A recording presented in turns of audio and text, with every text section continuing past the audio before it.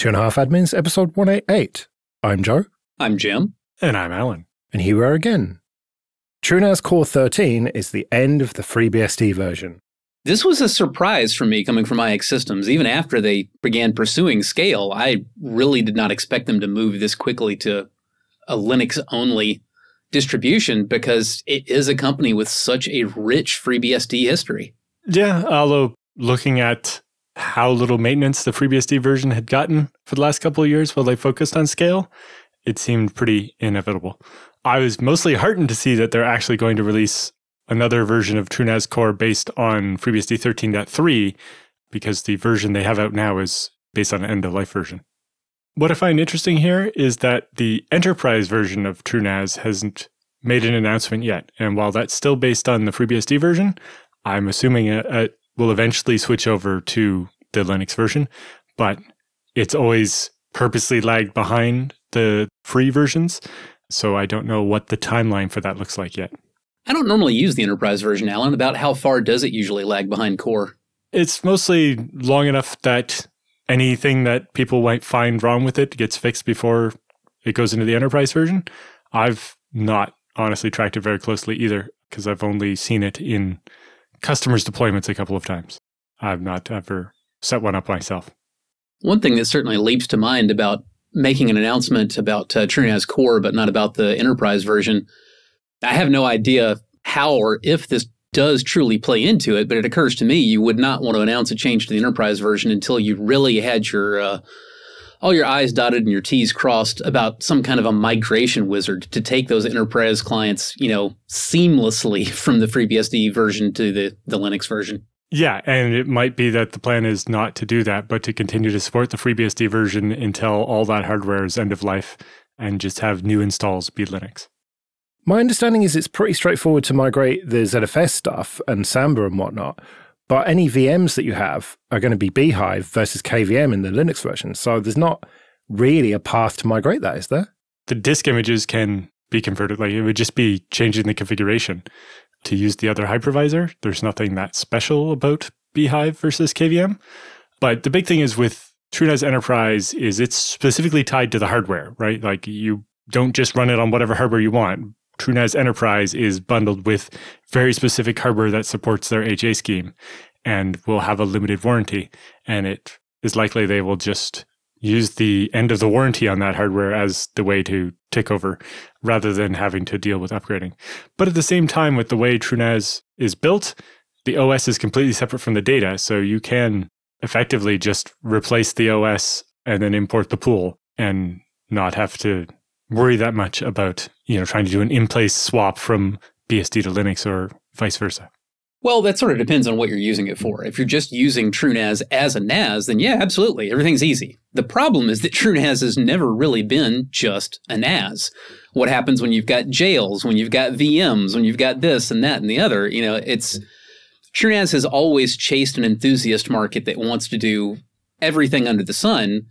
And that makes supporting all that a lot more complex. And yeah, it's super easy to export a pool and re-import a pool, but migrating all the various little ways they've set up to manage all these fairly complex tasks, that's a little bit of a different story.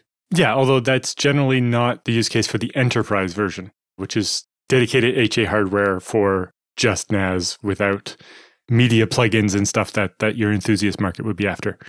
And that's why maybe it gets treated quite a bit differently than regular TrueNAS Core and Scale. Tackling Joe's point more directly about the change in hypervisor from Beehive to KVM, assuming you're talking about a traditional virtual machine. Joe, I can tell you that usually you don't expect a VM to really much notice or care if you migrate either from Beehive to KVM or vice versa. With that said, usually everything is fine is not the quality guarantee that you generally want to deliver to your enterprise customers who are actually supporting your venture. You want to tell them, no, we absolutely have this covered. You will be fine. And that's a level of certainty that is a lot more difficult to get to than just, most of the time everything's fine. It shouldn't be too hard. You can figure it out. Yeah, again, the enterprise version is more for the use case of we're going to have common storage with a bunch of separate compute nodes accessing it over iSCSI or NFS or something. And so less likely to see that kind of hyperconverged thing on the enterprise version, because the HA isn't going to work, with instant failover the pool to a second head. It doesn't really work if you're trying to run VMs off of it live. But if you're doing it over iSCSI, then it does work. IX Systems have always been a pretty good open source citizen, right? And they recently funded the dedupe stuff in ZFS. And presumably the ZFS stuff will continue from them. But this has got to be bad news for FreeBSD in terms of a pretty significant company is not going to be incentivized to contribute anymore. Well, and part of that has been they've not really been contributing that much for a while now. But yes, it's obviously a blow to the community, and especially TrueNAS was kind of, to Jim's point, a very common way for people to get into FreeBSD because they were taking this just a NAS and making it do so much more, and eventually wanting to know how more of the bits under the hood actually work in order to take it even further than what you could with the GUI. And that's why, as you might expect, there's a fork of TrueNAS Core called zVault that will continue to offer a FreeBSD version of what was TrueNAS. What's really interesting about that is the whole reason IX got involved with TrueNAS originally, back in the early days, was to stop it from moving to Linux. Mm-hmm. Back, I think it was 2007? I don't remember the date. But originally, FreeNAS was started by Olivier Cochard-Lebet, who created the BSD router project and is really more of a routing guy than a storage guy. And he wanted his home NAS, and he built this thing. And eventually, when he was done with it, somebody was going to switch it over to Debian or something. And IX came in and saved it and made FreeNAS and built all of that what you see here. Well, Olivier wanted to do a Debian-based project, but he didn't convert FreeNAS to that. He made an entirely new project called Open Media Vault. It's still out there. I actually have it in use in one client that had some very specific edge cases in mind, so it was the best fit for them. It's a perfectly cromulent project, and in a world without ZFS, I would probably recommend it pretty easily, but we aren't in a world without ZFS, and therefore I don't really particularly recommend it. This also led to some discussions at the conference I just got back from about if things like a NAS based on FreeBSD and so on should be more of an official part of the FreeBSD project rather than their own separate projects, and if that might lend them more credence, but also just allow them to be more aligned with the project, which I think at times is where FreeNAS and TrueNAS struggle with their kind of being separate from the FreeBSD project. They didn't feel that things were all pulling in the same direction, and that's maybe a little bit of the reason they moved away, although a lot of that was people wanting Docker support, and the management tools for bhyve were not mature enough to do what they needed. But isn't the whole point of FreeBSD to be more of a sort of build your own distro kit? So something like an official NAS distro for it would be a bit like an official desktop distro for it. Like, isn't it more of a just, here's the pieces, make your own thing? Before Alan answers, I'm going to note that that's an excellent question, and it's basically the same thing that I had teed up from a slightly different angle. I was going to say that the idea of, pulling distributions like TrueNAS directly into the FreeBSD project, it's a double-edged sword. It can cut in either direction. Yes, it can absolutely align the projects more closely, and it can serve as potentially a good popularity boost both for that narrower project and for the FreeBSD project as a whole. The question you have to ask yourself is, do you, if you are a FreeBSD partisan, do you want to pigeonhole FreeBSD quite that closely? Because as things stand right now, FreeBSD is largely considered a general purpose operating system that is and should be considered fit to stand side by side with Linux, Windows, Mac OS, whatever. If you start officially supporting entire NAS or router distributions under the project's name itself, you run the real risk that people stop thinking of it as a general purpose OS and start thinking of it as only a build your own special case distribution kit. That may have a point. At the same time, since FreeBSD's main market is in building appliance type things, whether those are proprietary or open source, using the NAS as a kind of technology demonstrator of some of the interesting things you can do and some of the mechanisms that FreeBSD has, and trying to build more of the common bits like an automatic update mechanism that every appliance should use instead of every appliance writing their own, and so on, could also have benefits, but there is real value in what Jim just said of it does cut both ways. And yeah, at the same time, we also don't want to take the legs out from projects that are out there already. You know, there are a couple different firewall type distributions of FreeBSD. And if there was one that was, official FreeBSD, we wouldn't want to take all the effort that people put into that and just be like, oh, well, the open source, the real open source one is the official FreeBSD one, not this one that people have spent years curating. I think we have to talk about the DOJ, the Department of Justice, and their lawsuit against Apple, reminiscent of Microsoft in the 90s. We're looking at what appears to be the beginnings of another antitrust full court press. It's going to be a long time in developing, just like it was when Microsoft got sued for antitrust back in the 90s about bundling Internet Explorer. But I think we definitely should talk about it starting to happen. And I think this is an interesting one because Microsoft didn't have the level of just grassroots popularity that Apple does. And so I think public perception of these suits is going to be a little different. But to those of you who are Apple fans and who are bristling at the big, mean Department of Justice trying to take down the computer company that you like, it might be worth asking yourself, are you sure you would even know which reason they were getting sued for antitrust without actually reading the court document to make sure? Because I wouldn't. I could name 3 or 4 different things that could be very plausibly what's behind it. Well, it's 88 pages. I think it's a whole list of them. Well, that's the point, isn't it? Yeah. But the other interesting thing is also some of the precedents here. For example, the recently finished, or maybe still ongoing, battle between Apple and Epic Games mostly saw Apple ruled as not being in violation of antitrust for those specific items around the App Store and not allowing third-party payments. And so I wonder how much that ends up hurting the DOJ's case for especially the bits around the App Store.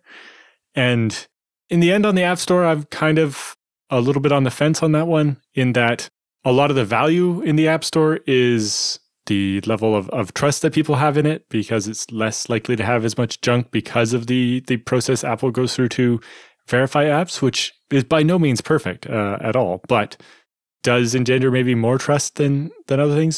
Some of the value of a walled garden is that there's going to be a lot less cruft and other stuff in it.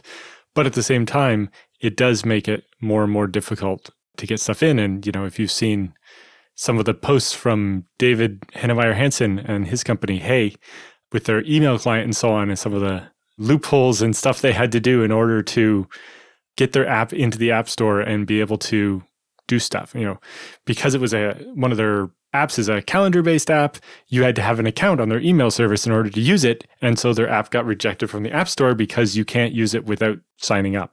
So they had to create if you're not signed in, you get a demo of a calendar that's not really a usable calendar or whatever, but to meet kind of a malicious compliance with Apple's rules around the App Store.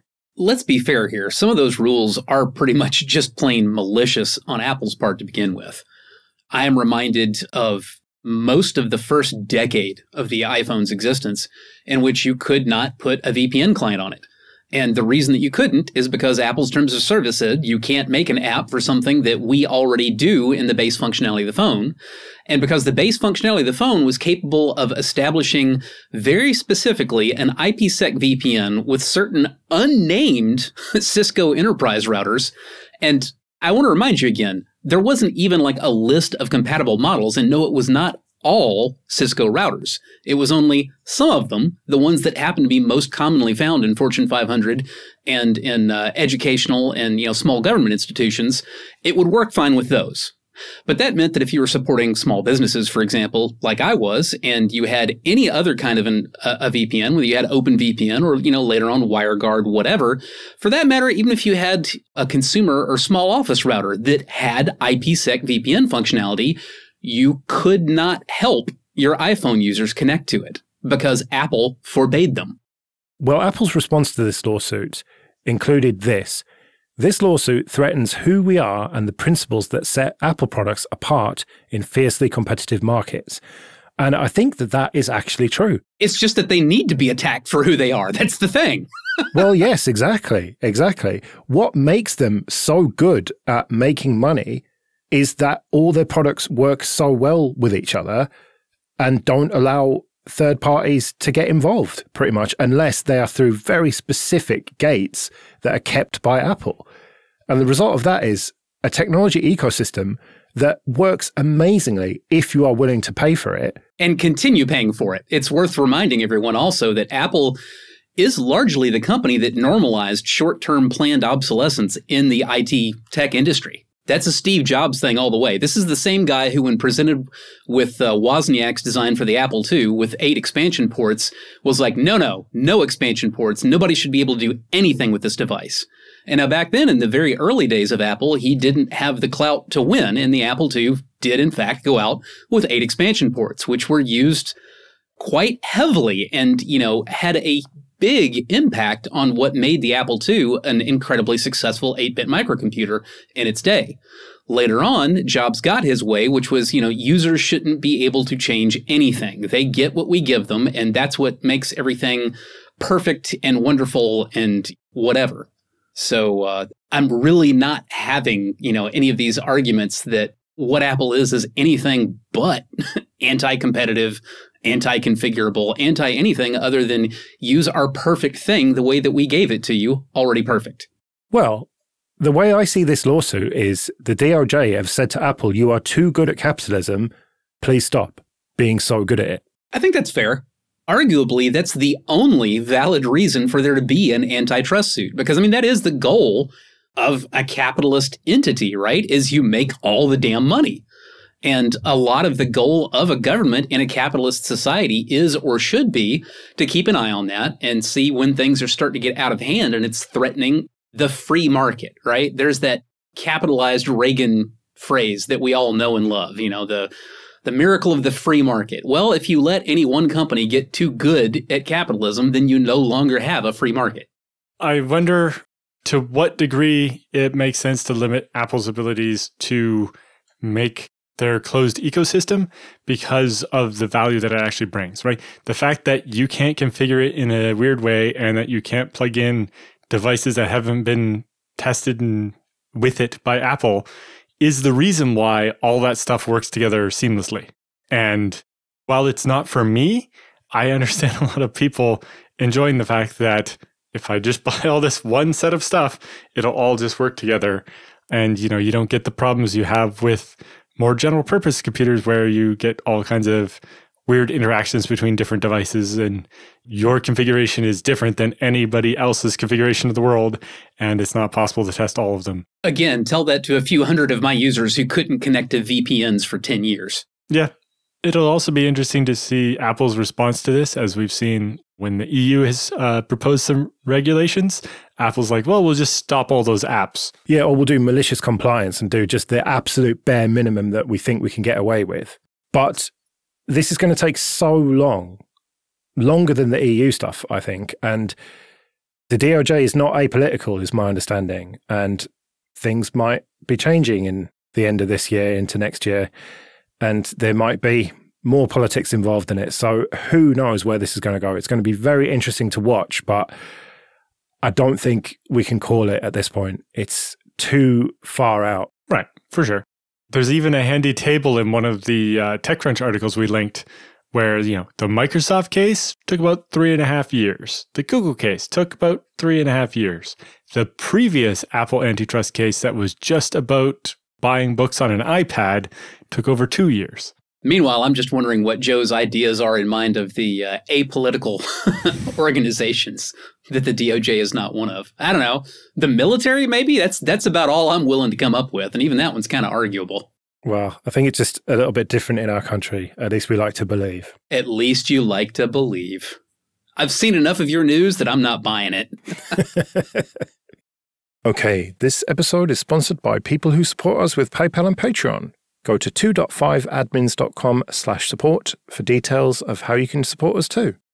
2.5 Admins is part of the Late Night Linux family, which means that for $10 a month on Patreon, you get access to an RSS feed that contains all the Late Night Linux family shows without adverts like this.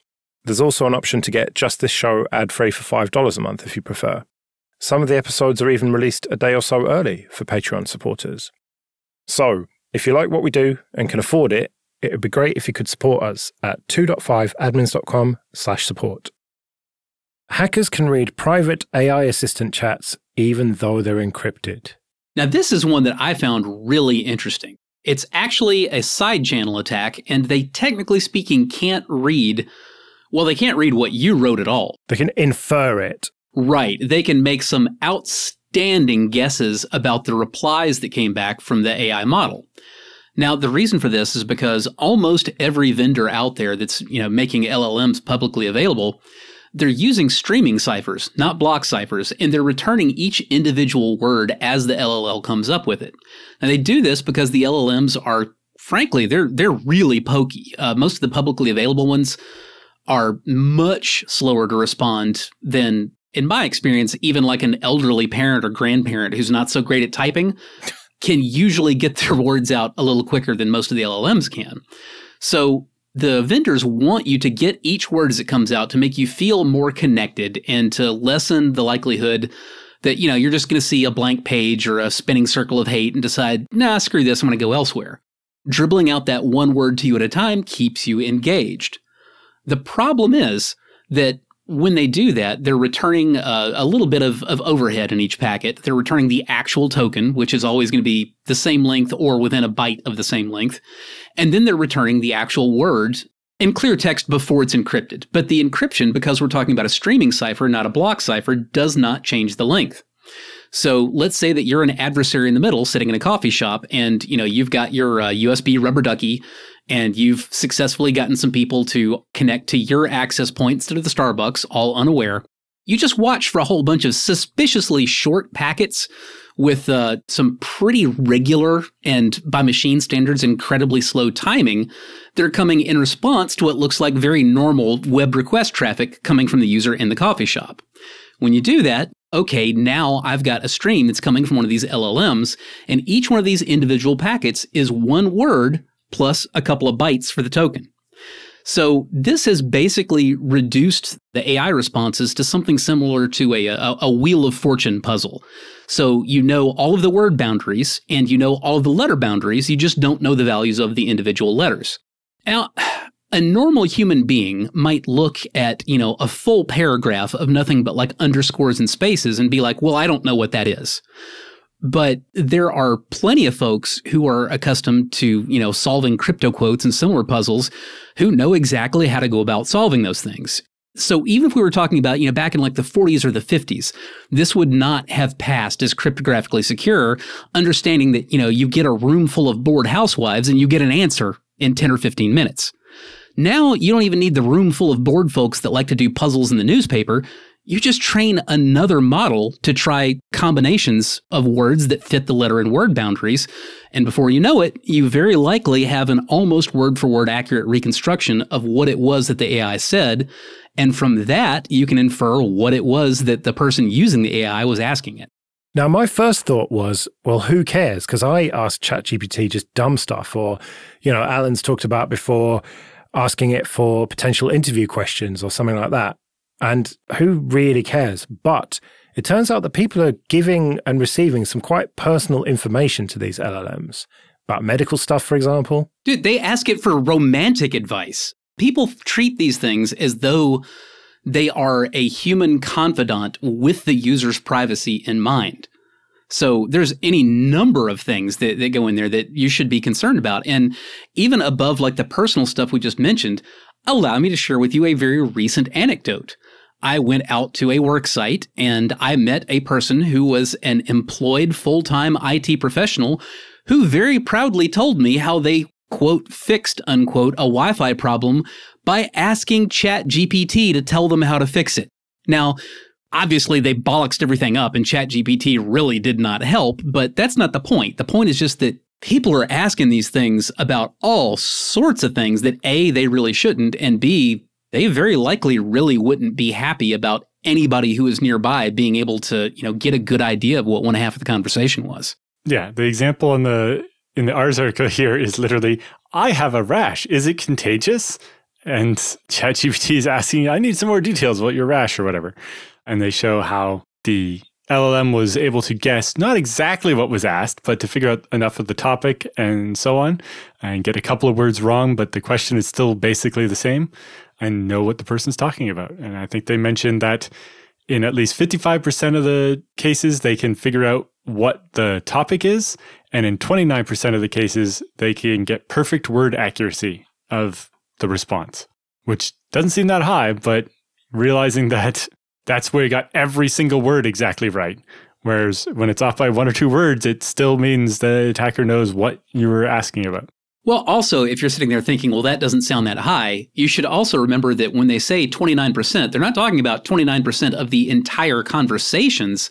They're talking about 29% of individual responses to anybody, which means that, statistically speaking, if you had ChatGPT tell you something 10 times, 3 of those were guessable word for word. Yeah, this also reminds me of similar attacks from back in the day, including I think it was the Blackenbacher attack, where the kind of anecdote they have for that one was, imagine if somebody took a bicycle and wrapped it up in wrapping paper and put it under the tree for Christmas. When you see that, you don't know what color the bicycle is, but you know sure as shit it's not a puppy. Let's do some free consulting then. But first, just a quick thank you to everyone who supports us with PayPal and Patreon. We really do appreciate that. If you want to join those people, you can go to 2.5admins.com/support. And remember that for various amounts on Patreon, you can get an advert-free RSS feed of either just this show or all the shows in the Late Night Linux family. And you even get some episodes early. And if you want to send in your questions for Jim and Alan or your feedback, you can email show@2.5admins.com. Jonas writes, I'm wondering, what's your opinion on scaling a fleet of FreeBSD hosts with jails? I found Pot have a Nomad driver, and that looks interesting. But is it really necessary, or would you say managing a fleet with Ansible behind a load balancer is sufficient?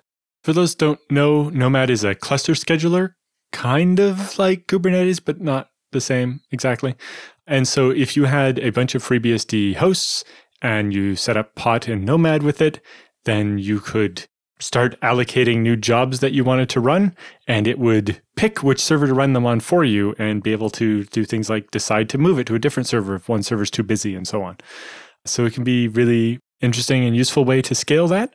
Whether or not you need that really depends on your workload. If it's all one workload, then yeah, just building a jail on each machine with Ansible and using a load balancer may be sufficient. But if you have a bunch of different workloads and the busyness of each is going to keep changing, then something like Nomad that might move stuff around might make more sense. Sounds like the answer for Pot and Nomad is about the same as the answer for 90% of the folks who would asking, should I use Kubernetes? Which, 9 times out of 10, the answer is no, you really shouldn't. Now that remaining 1 out of 10, don't get me wrong, this is not me saying this is a product nobody should use. I said 9 out of 10. Yeah, so it really depends on your workload. It's also, Pot is a lot less involved than something like Kubernetes, in that setting up and playing with it is not going to melt your brain or ruin your machine. So if you want to play with it, it's definitely interesting.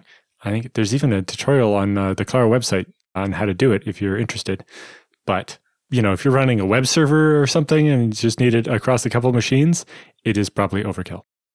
Right, well, we better get out of here then. Remember, show@2.5admins.com if you want to send any questions or your feedback. You can find me at joerest.com/mastodon. You can find me at mercenarysysadmin.com. And I'm at Alan Jude.